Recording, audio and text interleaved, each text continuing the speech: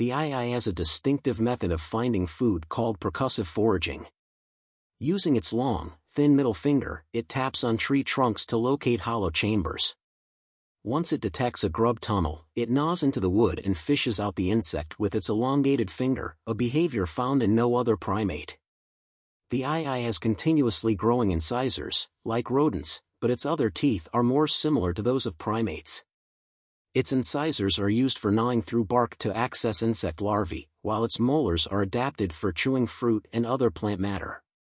Sadly, iis face threats from habitat destruction and superstitions. In Malagasy culture, they are often considered bad omens, and their sighting is believed to foretell misfortune.